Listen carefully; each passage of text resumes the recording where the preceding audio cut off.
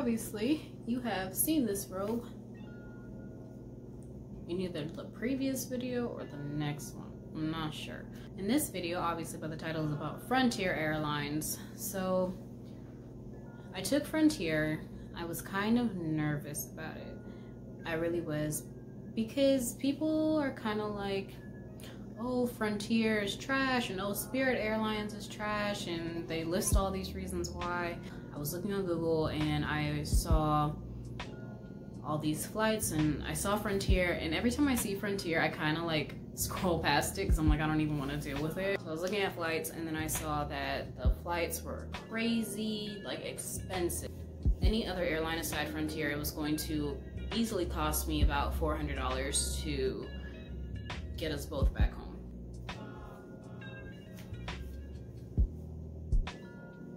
The thing about Frontier is they do have like deals, and I'm not sure if they have deals on like a regular basis, but at least when I went on, they had a deal to save some money.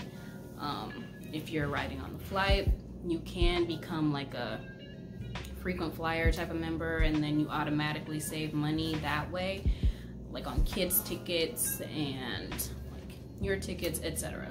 But I think that's with every airline. So I didn't want to do that because I'm like, if I don't like the airline, then I'm not gonna, why would I sign up to be a frequent? I don't like you, so I'm not gonna be frequent. So yes, I went on there, I applied the discount code, and I noticed that all of the bags except for the personal one, carry-on or check bags, they cost money. So what I did was I bought 1 checked bag and 2 carry-ons, and that covered everything that I had to bring. So mind you, I had a month worth of stuff, plus I had the car seat. Car seats and strollers and such are free. I'm going to, if I have it, I'm not sure if I have it, but I will screenshot and place the final price. They did have a deal, which I took, was if you like bundle your like carry-on and check bags, etc. type of thing, then you were to save money, because I believe it costs like $40 to have a carry-on, $40 per carry-on, and then $45 per checked bag. This was one of Elijah's backpacks. This was like his personal item. It's also like a leash.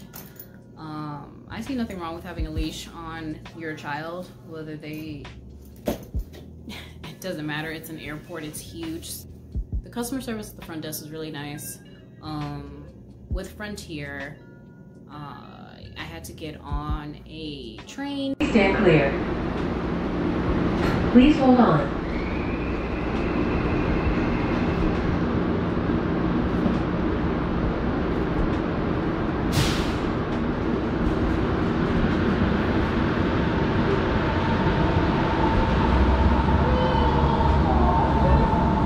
And with boarding, I should have recorded this, but I didn't want people to feel weird. There was a super long line to getting on to Frontier, but it moved fairly quickly, so that wasn't like a big issue.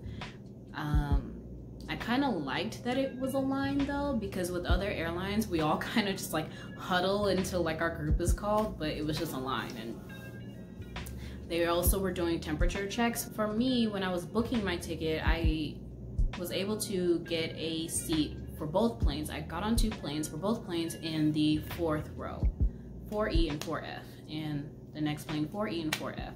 So I was really happy. I was like, oh, I'm gonna be able to get off the plane, blah, blah, blah. And I'm gonna get to that, why that happiness kind of went out the window. I'm 5'4", so the spacing, at least compared to other planes, was kind of on the smaller side, but it wasn't to the point where I was uncomfortable. The windows were also smaller, which made it kind of difficult to take pictures. So if you're into that, if you're into like taking pictures or looking out the window, the windows are kind of on the smaller side.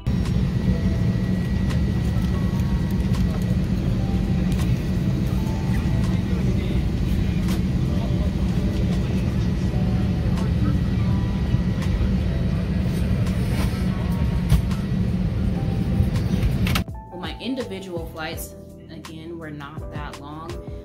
One flight My first flight was about 2 hours to get to Denver, I believe, and then the next flight was maybe another 2 hours or 2.5, and then I had, in between, I had like a 2-hour layover. So they didn't provide any food or drinks or anything.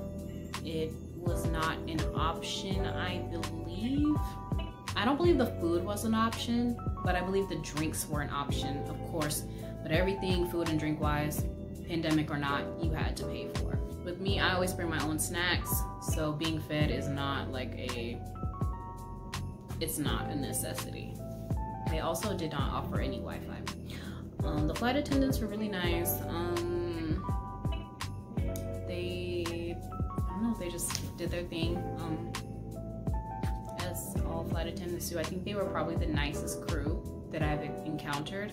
Like, they were really nice to Elijah. They thought he was the cutest thing. So that was really good. Now, I will definitely say that this next point is a con. With other airlines, in pandemic, they do it a little differently, but essentially, with other airlines, they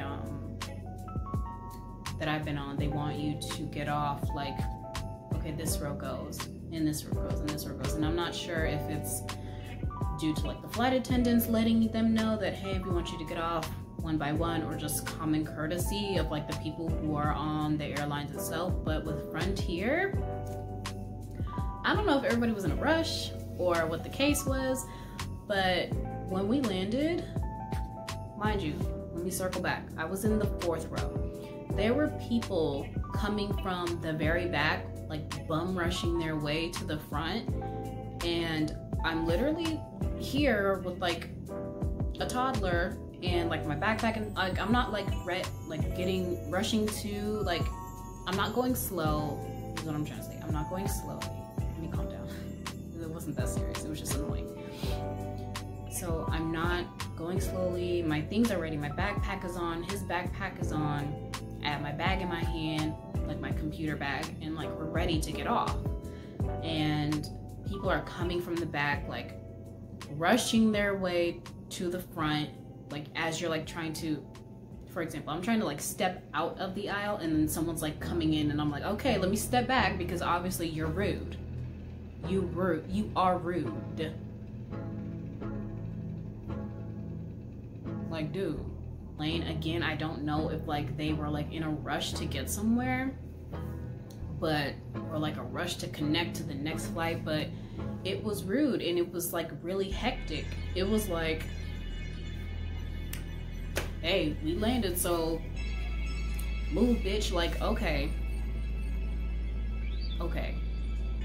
Well, other than that being frustrating, it was also quite frustrating when there were just people who were sitting there in the aisle chatting it up. What do we need to converse about? What do we need to converse about? Like, get off, move out of the way. Like, you know people are standing here. Like, this is a huge plane. Like, it's extremely full. There are people behind you. Why are you in the aisle? Like, like, why? And that was on both flights. But other than that, I want to say that the flight overall was super smooth. The seats also didn't recline, but I've never reclined a seat on an airplane before because I'm always concerned about the person behind me. I don't want to be in their space. The landing was one of the smoothest landings that I've had on any airline. As you're checking that seat back pocket for any of your personal items, if you could do us a favor and place any trash you find on your seat. Overall, that was my experience on Frontier. It was not that bad. I can definitely see myself using it again, and I feel like it's great for you if you're in a financial pinch. That's all I have to say, and yeah, anyway.